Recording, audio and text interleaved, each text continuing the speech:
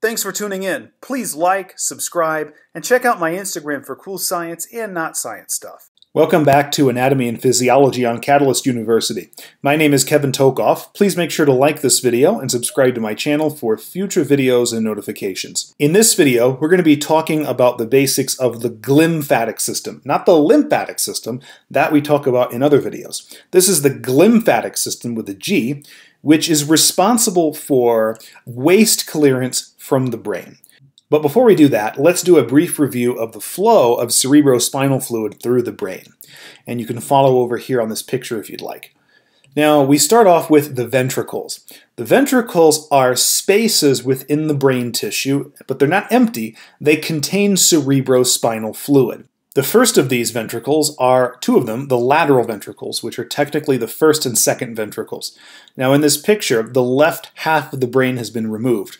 So this semi-transparent, semi-opaque structure right here that you can see, this is the right lateral ventricle. The left one's been removed because the left hemisphere has been removed. And the way that the lateral ventricles get cerebrospinal fluid is through these specialized structures called choroid plexuses. Choroid plexuses are clusters of cells that basically filter the arterial blood and convert it into a new substance, which is cerebrospinal fluid. And its purpose is to have the exact consistency and chemicals and all that in order to properly nourish the brain tissue, i.e. the neurons of the brain.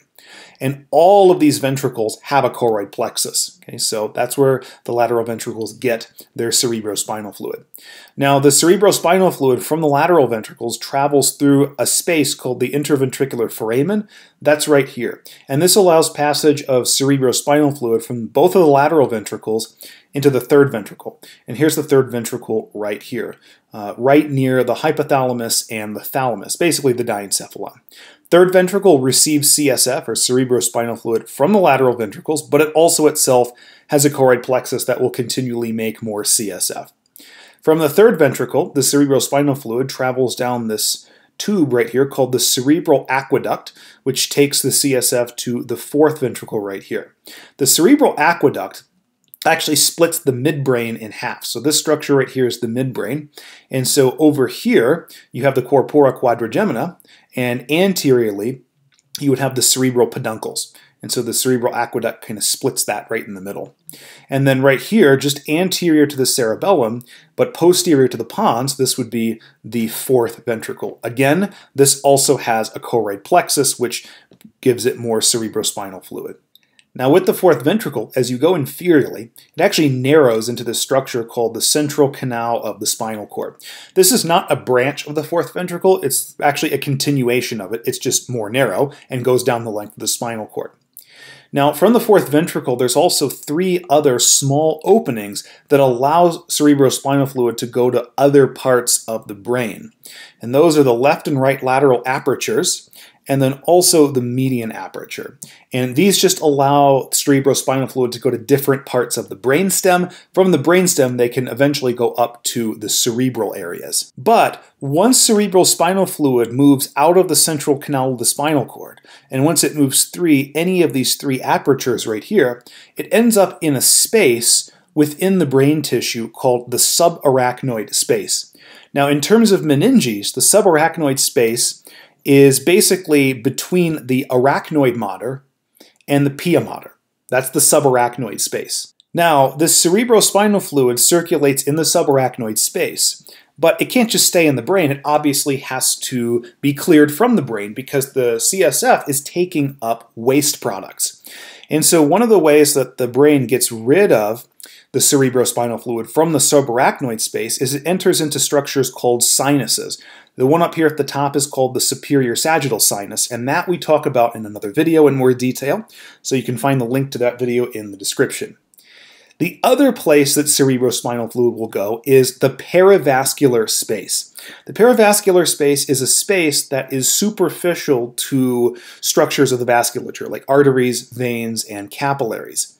And we're going to talk about this as it relates to the glymphatic system on the next slide. So the pieces will be coming together. Either way, from the sinuses or the perivascular space, that cerebrospinal fluid will eventually move back into the veins, and that will eventually be taken back to the heart. And we'll talk about how that happens. So what is the perivascular space? To answer that question, take a look at this glial cell right here.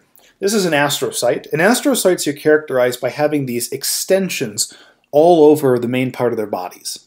Okay? And if you look at the terminal part of any of the extensions, it terminates with an astrocyte foot. So we're taking a big zoom in on that right here. So here's the terminal part of the astrocyte extension, basically its leg. And then its foot right here, also in green, actually wraps around small blood vessels like small veins, small arteries, and capillaries.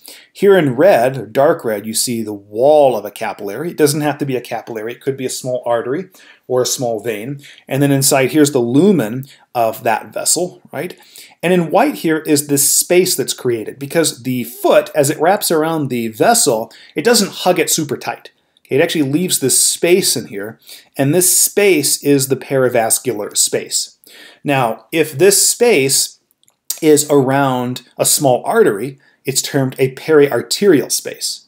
So perivascular is more general, and periarterial and perivenous are more specific. But how does the perivascular space relate to the glymphatic system? Well, the perivascular space actually contains cerebrospinal fluid. So let's suppose up here, this is the subarachnoid space right here, and it contains cerebrospinal fluid. And you'll notice over here on the left, this is a small artery, and over here on the right, this is a small vein. And in this region of the picture, so the left 2/3, we are in the central nervous system in the brain. So if you look over here on the left of the picture, you'll see a small artery, and on either side, really around the entire circumference, because we're looking at the longitudinal view, there's periarterial space, and that's what you see here in this kind of dark blue. And then you'll see here an astrocyte, and it has all these extensions, or these legs. These legs are terminating at feet that are in contact with that small artery. And if we zoom in on one of those extensions, we can see the extension right here. Here's the foot that's going around this small artery, right? And in this dark blue, this is that periarterial space, and it has this cerebrospinal fluid. And so what's happening is the cerebrospinal fluid actually circulates from the subarachnoid space, and then it moves into this periarterial space, which is actually made possible by the presence of these astrocyte projections. The cool thing is from the periarterial space right here, the cerebrospinal fluid is actually able to move across this astrocyte foot wall right here and just generally into all this neural tissue right here. And so in this picture, the cerebrospinal fluid's moving from left to right. And so eventually that cerebrospinal fluid will move into the perivenous space right here. We have a similar setup on the small veins as we do for these small arteries. And so we have this perivenous space, and that cerebrospinal fluid moves into that space and travels along the veins. Now, as this fluid moves inferiorly from the brain down into the neck, obviously in the neck, that's not where the brain is, so there's no astrocytes there, right? And so you don't actually have a perivenous space. What actually happens is this fluid actually moves between the smooth muscle and the basement membrane. Okay, there's a space there as well, okay, that functions very similarly to the perivenous space. But in any case, from that perivenous space, that fluid eventually is going to be picked up by the lymphatic system, here in green, and then that fluid will of course be returned to the heart. Now, why go to all this trouble to have this fluid be able to move from the perivascular space of the small artery through the neural tissue to the perivascular space of the small vein? Well, it's because neurons generate waste products. And yes, we can talk about carbon dioxide and potassium ions and hydrogen ions. That's true. This fluid does pick that up and move it to the venous system. However, there's two really important waste products that we don't want accumulating in this neural tissue. And those are tau protein and beta amyloid. So tau protein and beta amyloid are two abnormal proteins that form to some extent in all individuals. But as this fluid pulsates from the arterial side over here to the venous side, that fluid actually picks up these two waste products, brings them into the venous system, and then they're eliminated by some mechanism. And so this system of waste removal from the arterial side to the venous side within the brain, this is called the glymphatic system. The glymphatic system's purpose is waste removal. And one of the ways that you get this fluid triggered to move from this side to this side is that the arterial side has pulses, because it is still subject to the force from the heart contraction, right? Arteries, you feel a pulse. And so you get pulses and pulses and pulses, and that pulses the fluid from the arteries over to the veins. And you get the waste products picked up, they go to the venous side, and they're eventually eliminated. So what would happen if a person had issues or errors with the glymphatic system? Well, they're going to have compromised waste removal. And so wastes, including these two proteins, are going to slowly accumulate over time. Why is that bad? These two proteins right here, if they accumulate too much, they tend to accumulate exponentially, and they kill neurons. And that leads to Alzheimer's disease, a certain type of dementia. And so somebody with a diagnosis of end-stage Alzheimer's disease is going to have a lot more of these proteins. So the level of these proteins actually indicates how bad the Alzheimer's is. And at some point, once you get to a critical threshold of their accumulation, you start to deteriorate. And that's obviously not good. So hopefully that makes sense. There's one other application of this, and that's sleep. What does this have to do with sleep? Well, some researchers investigated this, and it turns out that the glymphatic system is actually more active during deep sleep. That means when you go to sleep at night, the glymphatic system is helping to get rid of these proteins from accumulating in the neural tissue, and by doing that, it's helping to prevent basically Alzheimer's disease. And so what does that mean if you're not getting adequate sleep?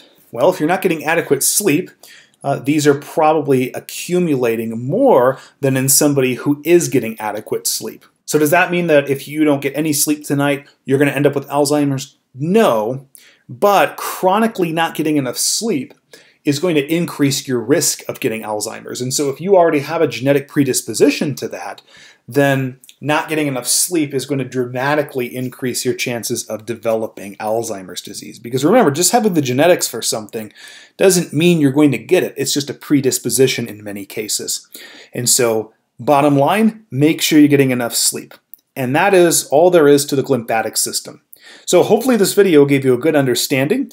Please make sure to like this video and subscribe to my channel for future videos and notifications. Thank you.